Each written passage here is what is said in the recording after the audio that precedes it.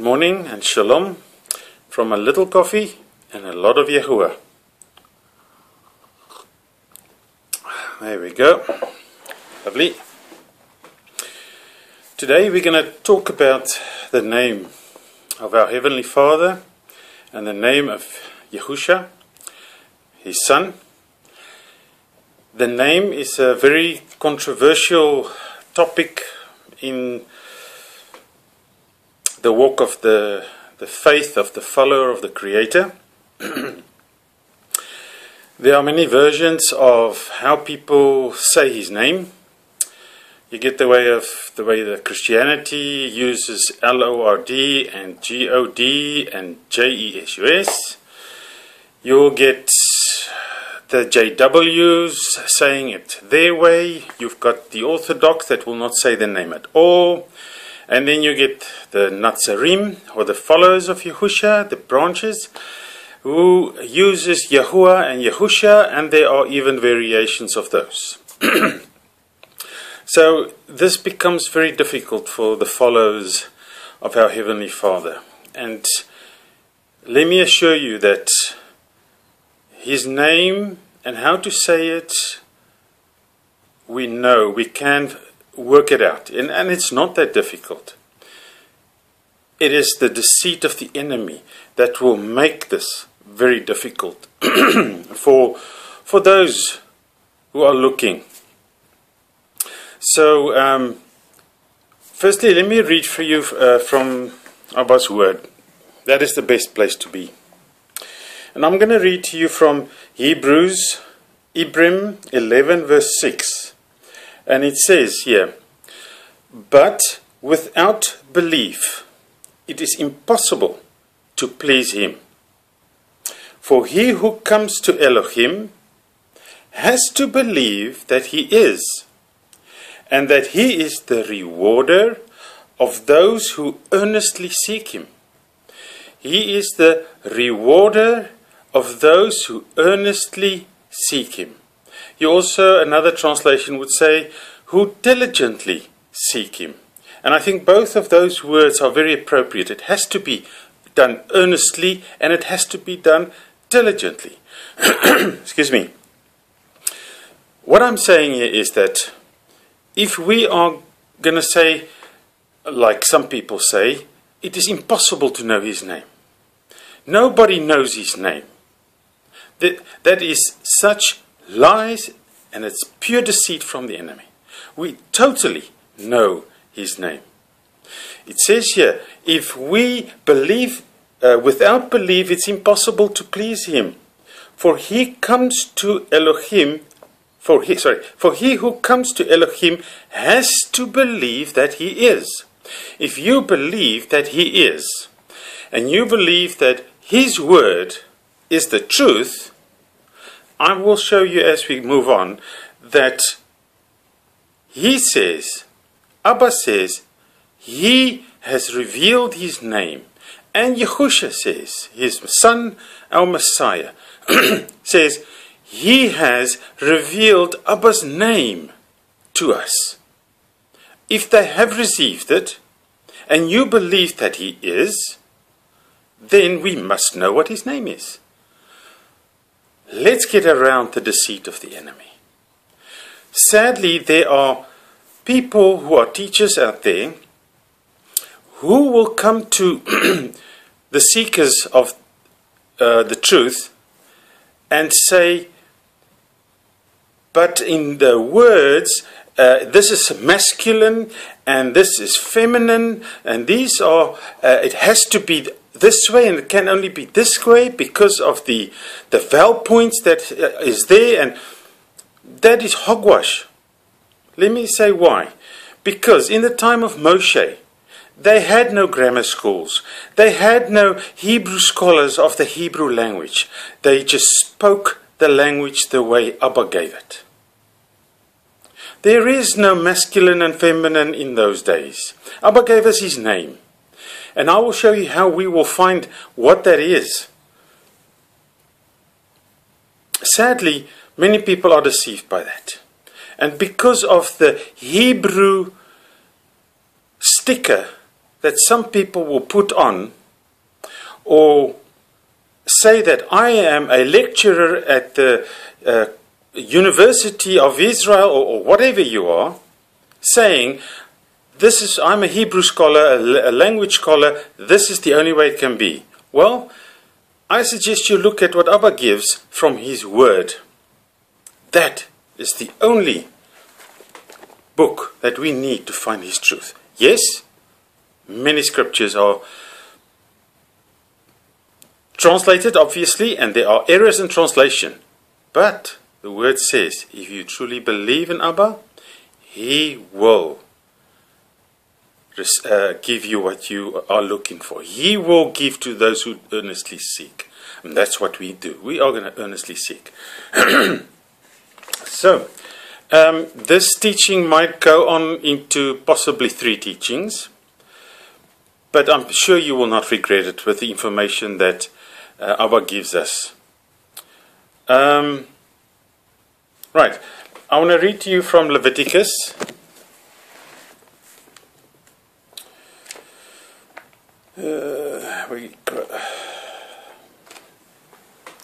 Verse 22, chapter 22, verse 2.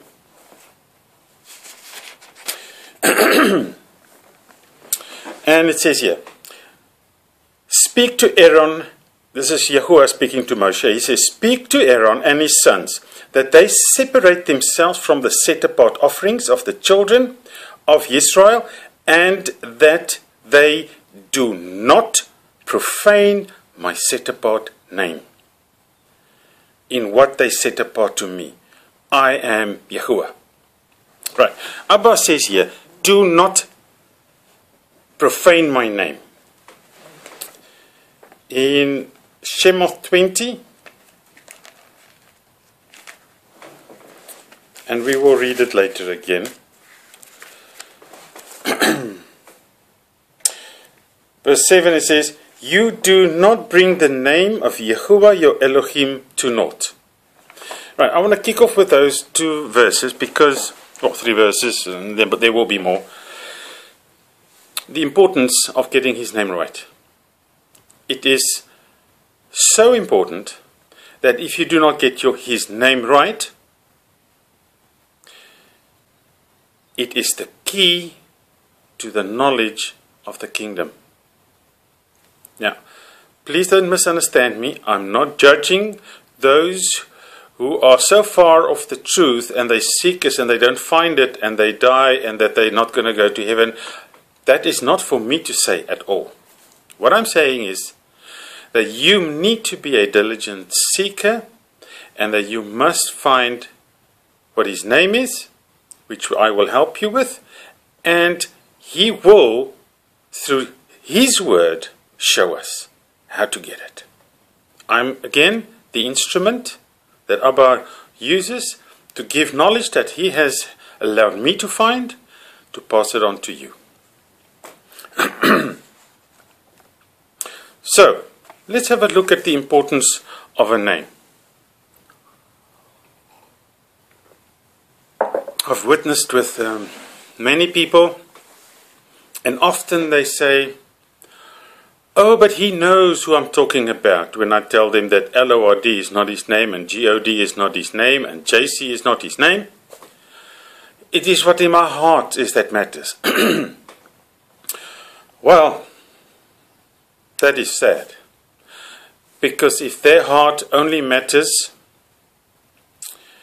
and Abba does not matter, but if Abba gets their name wrong in the scroll of life, the book of life, would that matter? Of course it will. If you are going to go and apply for a job, one of the first things you will fill in, or when you introduce yourself, is, I am Jacob, my surname is Tak, and then you carry on. They will ask you your address. You will start off perhaps what country you live in. The country has got a name. You will say what city you live in. The city has got a name. The village that you live in, the suburb's got a name. You will get the street name. The street has got a name. And then your house has got a name or a number in some cases. That's just where you live. You will go on holiday. You will find a destination where you will go on holiday. You will go to Barbados, a name. You will look at the resort that's got a name. The resort has got an address, and I can carry on.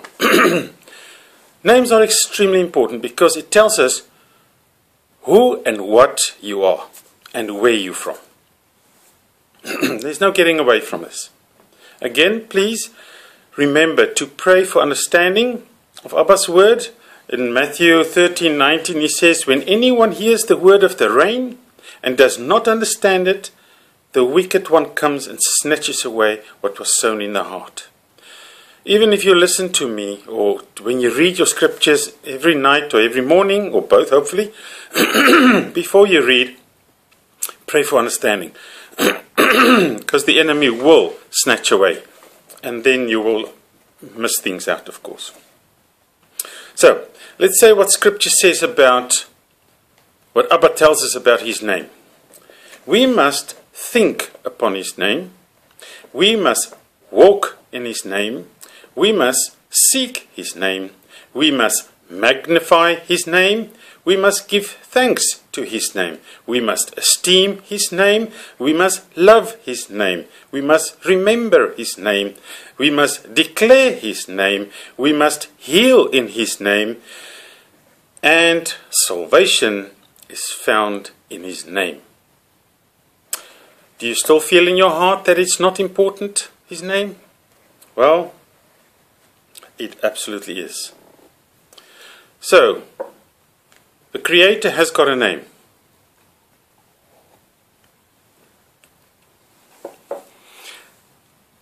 Who is he and what is he? It says in Genesis 1 verse 1, or Bereshith 1 verse 1, in the beginning Elohim created the heavens and the earth. It starts off with, in the beginning, the mighty one. It tells us that the Creator is the mighty one. And then it carries on later in chapter 2 verse 4, these are the births of the heavens and the earth, when they were created, in the day that Yahuah Elohim made the earth and the heavens. Yahuah Elohim made the heavens and the earth. So now he's given us his name. Genesis 4:26. And to Sheth, to him also a son was born, and he called his name Enosh. Then it was begun to call on the name of Yahuah. Right in the beginning, chapter 4:26. Now, because it says here that it was begun to call on the name of Yahuah, does not mean they didn't do it before. It is just recorded then. I can assure you that we read early in the Bereshith or Genesis that Adam and Hawa, her name wasn't Eve, Hawa, walked in the cool of the day.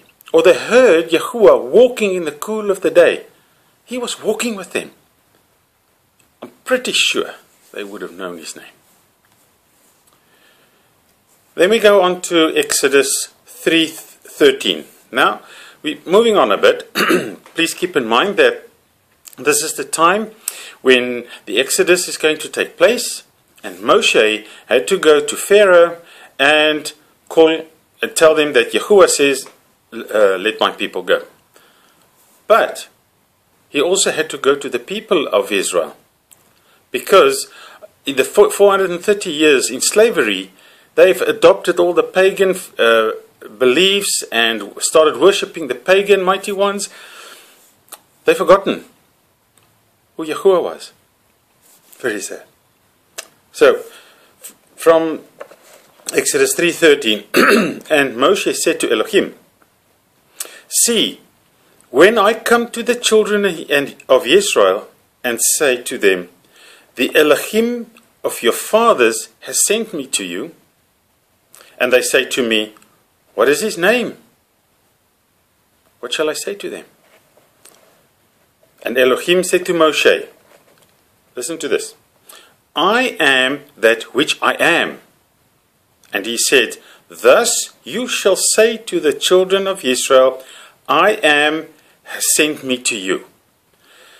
Sadly, many people will say, when you ask him what is his name, they said, I am is his name. That is not his name. That is who he is.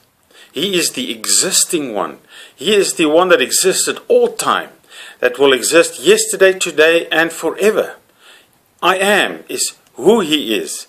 Because just in the next verse he says, and Elohim said further to Moshe, thus you are to say to the children of Israel, Yahuah, Elohim of your fathers, the Elohim of Abraham, the Elohim of Yitzhak, and the Elohim of Jacob has sent me to you. Then he says, this is my name forever, and it is my remembrance to all generations.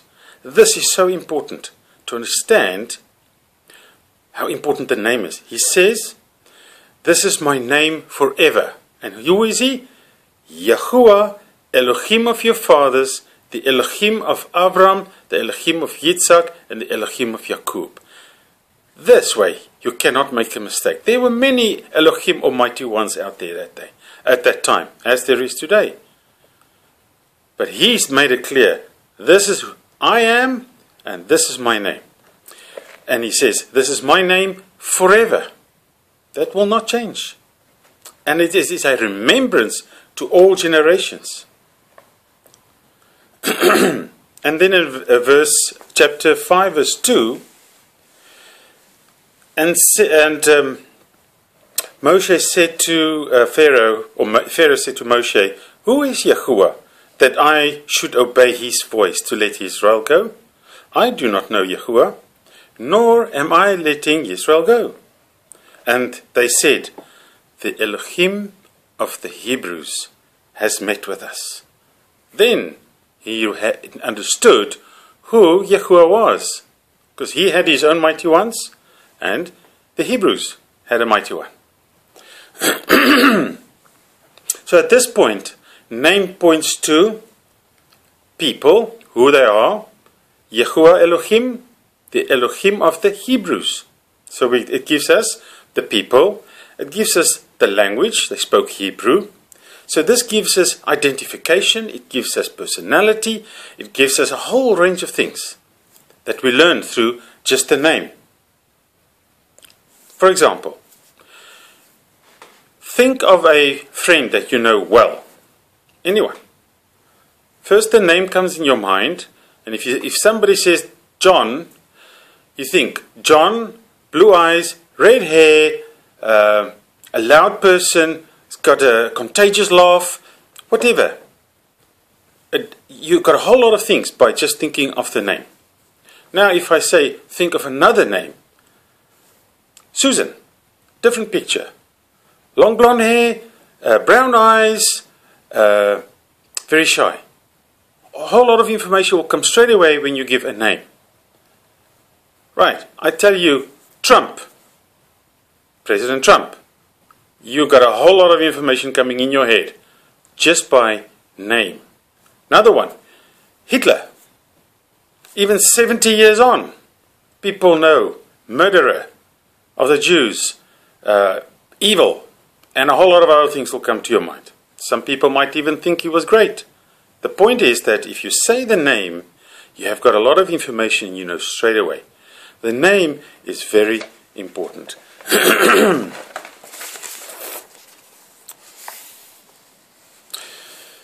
Right, the next objection that we will have a quick look at is when people say, yes, but I speak English. I don't call him by Hebrew name. I use an English name.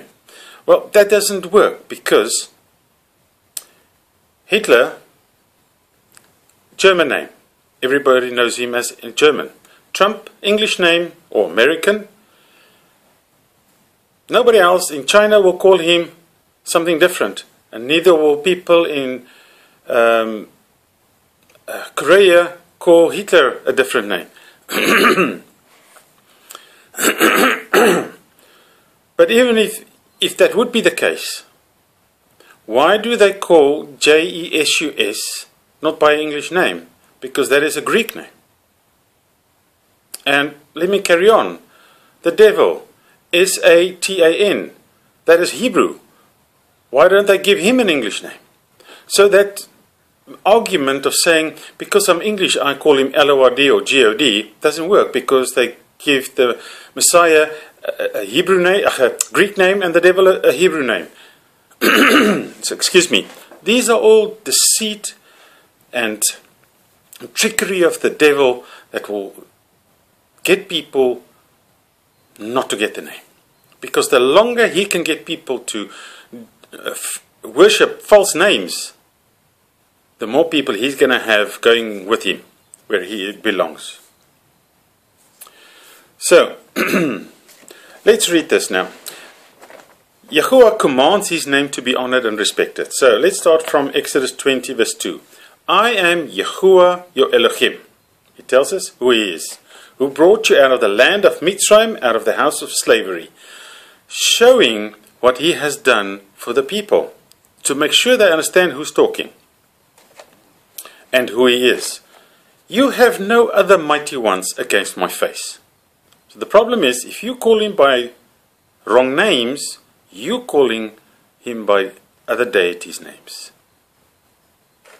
If you are a teacher, and the children are a bit raucous or a bit naughty or a bit loud, and you call Johnny, but in your mind you thought it was Peter. You were actually calling it Peter, but you called him Johnny because because of the noise, you called him the wrong name. Johnny's going to look at you from the other side of the classroom. And then yelling again at him, Johnny.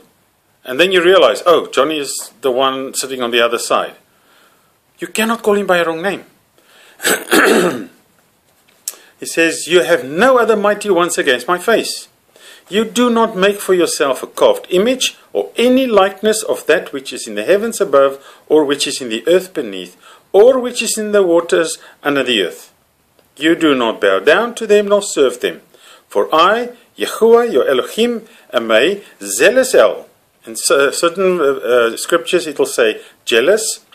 Jealous I'm not too comfortable with, as I've discussed before.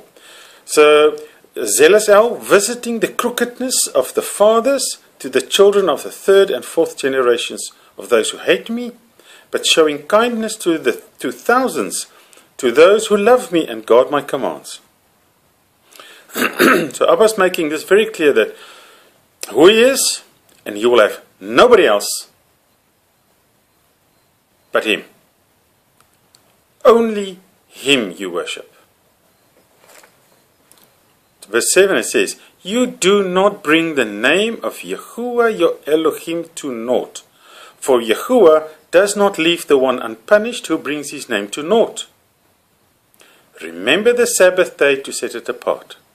First 4 commandments. There's only one Elohim. You have no other mighty ones before his face. You do not bring his name to naught. And you guard his Sabbath. Remember his Sabbath. 4 that we have to stick to. So, to bring his name to naught, the Hebrew word is to shava. To bring it to emptiness, to nothingness. Think about this now. There are 2 billion Christians over the world. And they all call him Elohim and God, and call our Messiah, Yahushua, JC. The Johnny and Peter scenario. They're not calling to Abba. It's a different person. If you call Abba by a wrong name, although your heart and your mind you call to the Creator, he's made it very clear, even in your Bibles, do not bring his name to naught. But there are translation errors talking about blaspheming, and then they say do not use his name flippantly. That's not the thing at all. That is using it wrongly. Abba's talking about not using it. So what did the devil do? He changed the name of our Heavenly Father in the Bible. Almost 7,000 times. He's replaced it with Elohim, God, and JC. So every time you read the Bible, you're calling him by Elohim. Elohim in Hebrew means B-A-A-L, which is a pagan mighty one. G-O-D is the mighty one of the earth. It's also the mighty one of money. JC, well, I will show you later what that points to. You cannot call him by the wrong names. Here's a hint.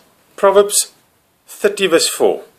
This is to show us that man will get his name wrong. It is warned us in Scripture. It says here, who has gone up to the heavens and come down? Who has gathered the wind in his fists? Who has bound the waters in a garment? Who established all the ends of the earth? What is his name? And what is his son's name? If you know it. If all those diligent seekers or earnest seekers studying the Bible, calling him by the wrong names, it tells you, what's his name?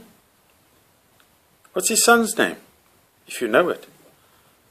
Why? Because they will not know it. That is why that's written there. Here's another evidence that the name will be changed. And you'll find this in Jeremiah 23, 26 and 27, where they said that Abba's name will be changed for B-A-A-L. Till when shall it be in the heart of the prophets of falsehood, and the prophets of deceit of their own heart, who try to make my people forget my name by their dreams, which everyone relates to his neighbor, as their fathers forgot my name for B-A-A-L. Did people forget his name for B-A-A-L? Absolutely. They call him L-O-R-D, which is English for B-A-A-L. A nation not calling on the name of Yahuah? Let's say what Abbas says here. He says, Isaiah 65 verse 1. Pay careful attention here. I have let myself be inquired of, not by those who asked. I was found, not by those who sought me. I said, here I am, to a nation not calling on my name.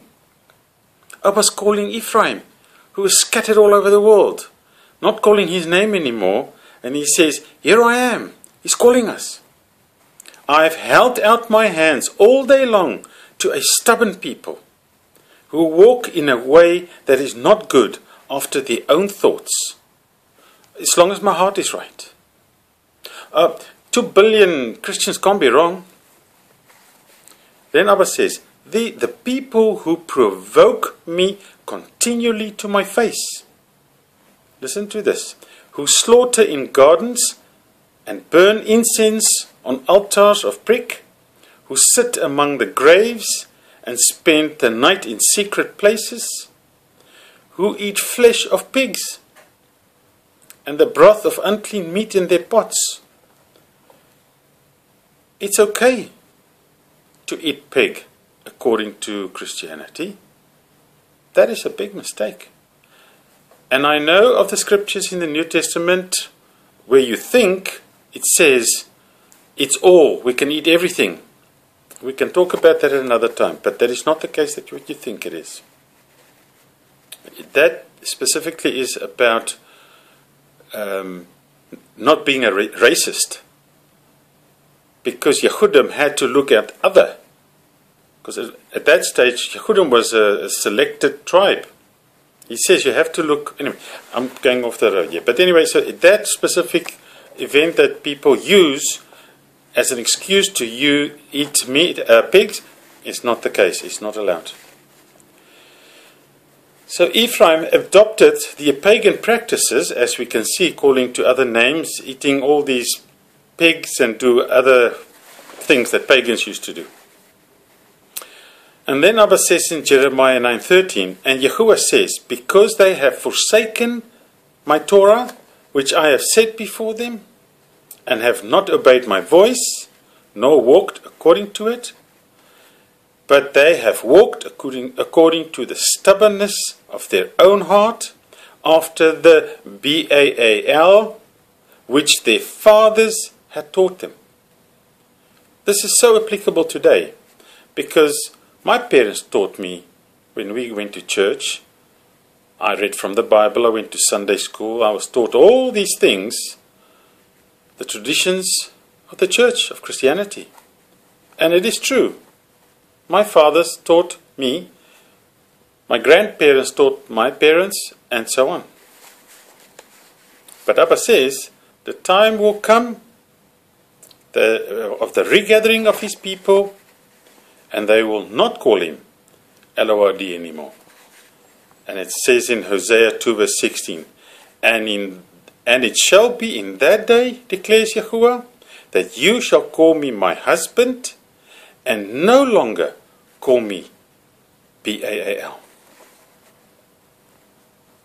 So we praise Yah for that. I see I'm on 31 minutes, so I'll stop now and then continue the second one.